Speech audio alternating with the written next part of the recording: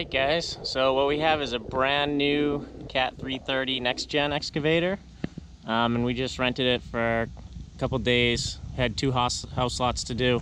One's up behind it, one's down there. Builder needed them in ASAP, so was willing to pay the little bit extra for a bigger machine to get them done as quick as possible. So I just want to do a quick walk around of kind of these next gen machines. So I've been in a couple before, but this is the first one I've really operated. So they're all pretty much basically set up the same. So I'm not going to talk too much specifically about this machine, but just kind of the features that you get if you get a next gen, because it's pretty sweet. This is definitely my most favorite machine that I've ever operated. Actually, it is super quick, very smooth, good power, awesome visibility, cab is super nice, everything's laid out good. So just kind of want to go over everything with you. So everything is designed to be serviced from ground level here. And so here's your air filters, wiper fluid, batteries are right there. Got metal doors like that. Got all your cooling fans, coolant level, battery disconnect.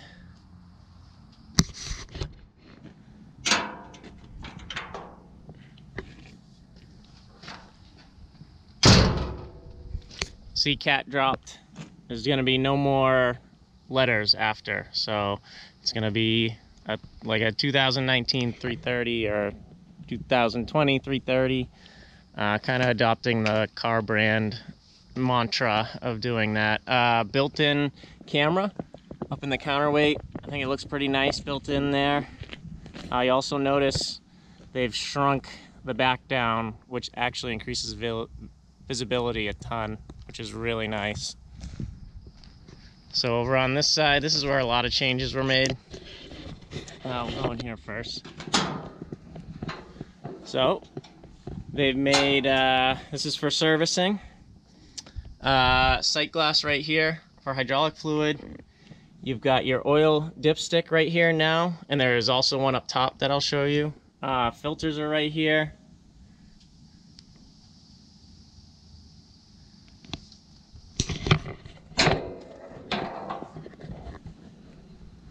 So this is a big change, the side step. Oh.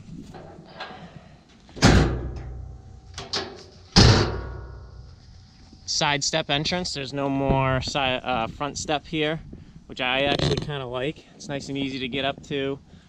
This is your def tank right there. So we'll climb up. Diesel fuel fill. Hydraulic fluid fill. You can see your swing motor. We've got another oil dipstick here, so you can check it up here. Oil fill. And in here is the motor. So you actually really don't need to open this up to check anything, which is kind of nice. There's your fluid fill for the coolant.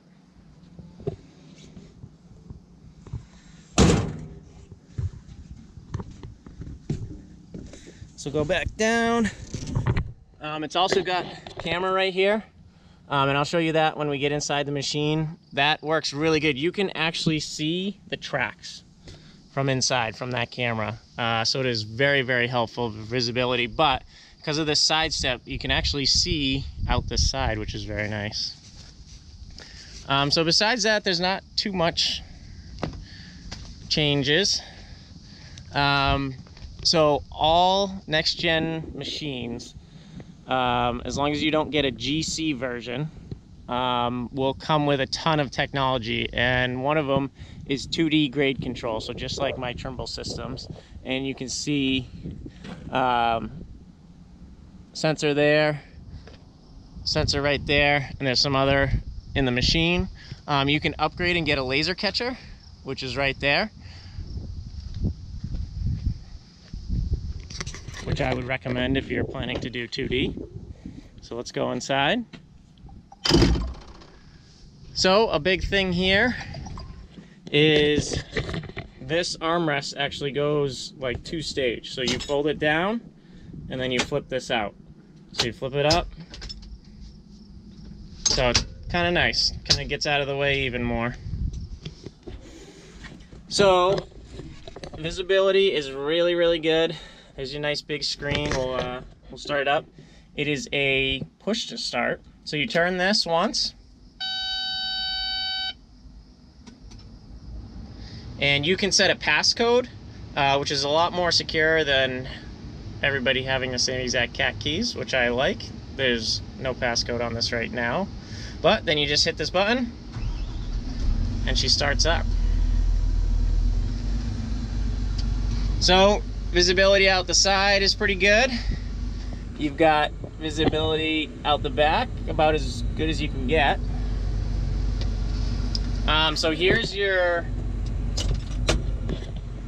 screens. So works pretty awesome. So you can actually see that on the top. That's your side view. You can actually see your tracks. So if you're right up against something, you can see it. And also the rear one, I mean, you're looking at, you can see the cat name on the counterweight. And they are full HD, I believe they're 720p cameras, and they keep right up. There's no lag like some of the other brands that I've tried out, which is really nice. Alright, so what else do we have in here? We got a cup holder right there, HVAC vents, tons of room. Can actually fit a real cooler in there, another cup holder there. And they moved almost all the buttons. Previously, all the cat stuff used to be like back here to do the radio. That's how it is in my machine.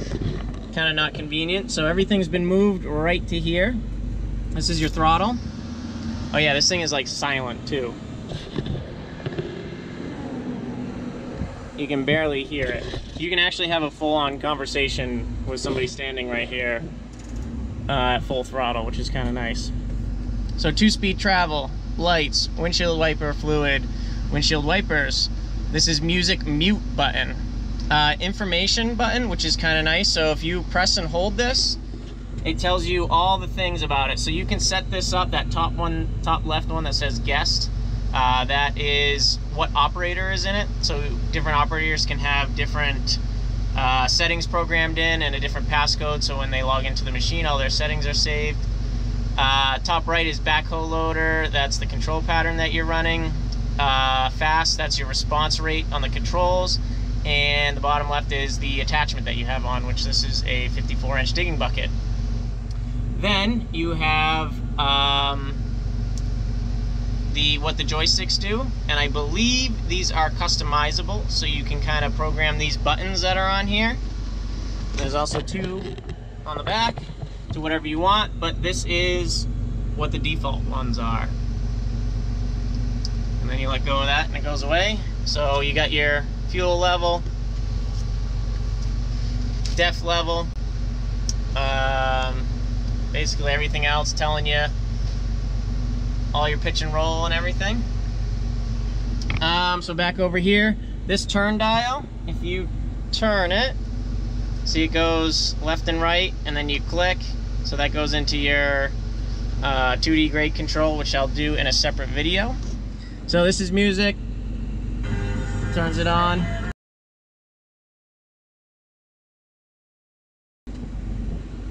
Sorry, we had to mute that, or YouTube would take down the video for copyright. This one is HVAC. So again, everything comes up on here when you hit it. And then you can use the turn dial to adjust anything, and you can also touch screen. This is your home button to always get back to this screen. And this is your function list. So you can turn on your auto warm up, fine swing, heavy lift, lift assist, all those things. You got Bluetooth connectivity, so you can put your phone through here. You got USB port, 12 volt plug. This is where your quick coupler controls would be. And that's kind of it on the inside. So stay tuned, and I'm gonna run through some of these features on here one by one in some upcoming videos. Thanks for watching, guys.